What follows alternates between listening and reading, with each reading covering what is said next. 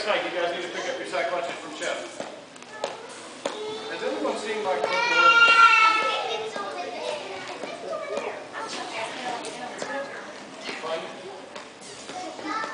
That's what it is.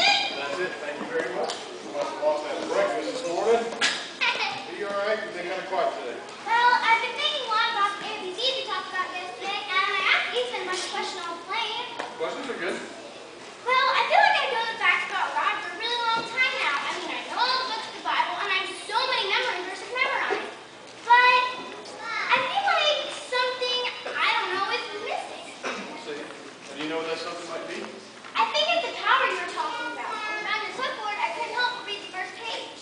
Well, what did you read? It was the story of how Jesus died for us, even while we were still sinners. How did that make you feel? Well, at first I was really sad because it was so wrong. He didn't deserve to die that way. But then I was really happy because he didn't stay dead. That's right. The love of Jesus is so powerful that not even death can keep it. Can stop it. The most wonderful thing a person can experience is God's love. I want to know that love. I want Jesus to be my personal savior. I have the best news for you. He wants that too. All you have to do is talk to him and ask him. Can I do it right now? Right now would be a great time. Dear Lord, I know that I'm a sinner, and I know Jesus died for me on the cross, even while I was still a sinner. And Lord, please help me to have faith, and please help me to have faith in you, and that you will help me as I tell others about you. In Jesus' name, amen. That was beautiful, Maria.